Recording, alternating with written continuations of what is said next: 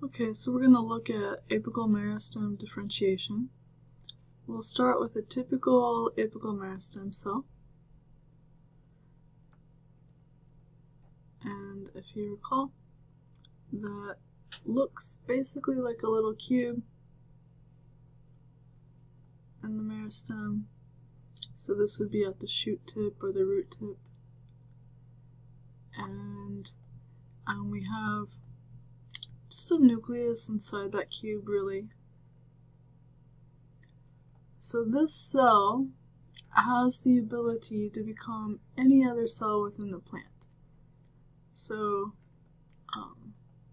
this is known as, let's see, this is an apical meristem cell.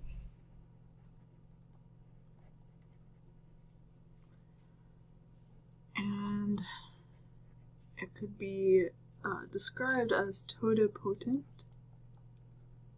or omnipotent, all-powerful. So this cell could become any other cell in the plant body. So our first kind of step is vacuolization.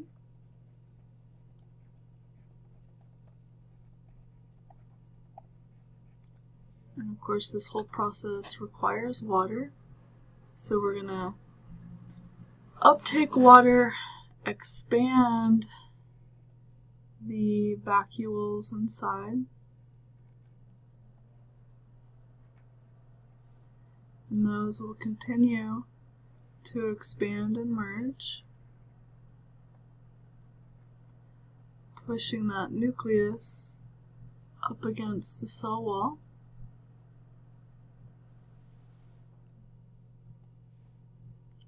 So there's our nucleus still.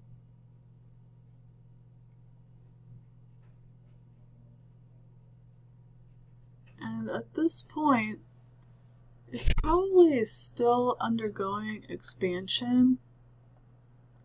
So we'll just color in those vacuoles.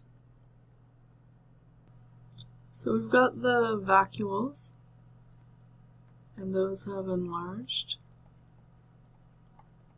We still have our nuclei.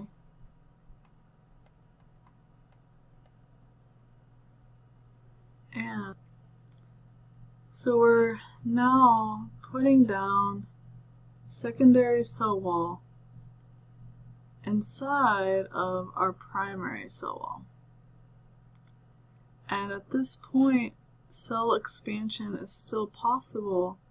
So we're going to put that into a format that is still somewhat expandable. So you'll generally have rings, springs, spirals, helical shape, things like that.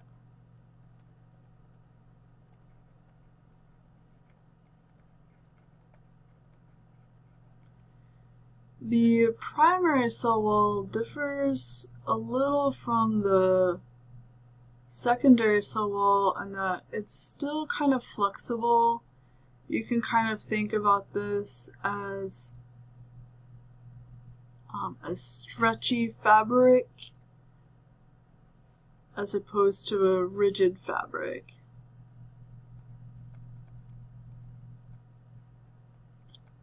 One of the reasons why you have this difference is that in the primary cell walls, its rigidity is due to things like pectin,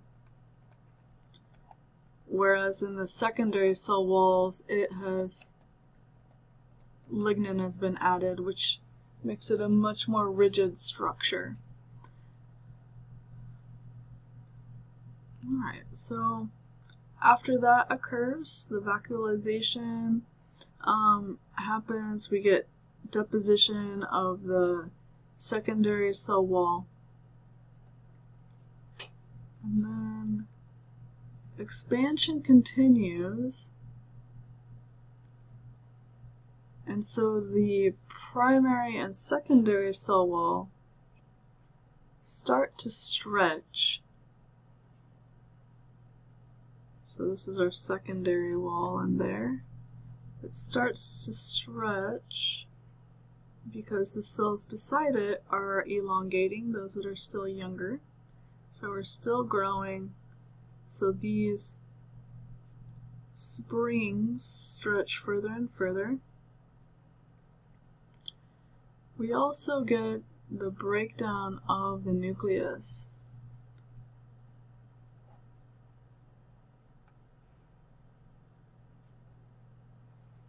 So the nucleus is going to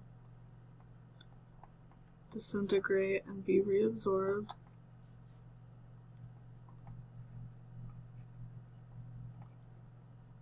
And this is followed by cell death.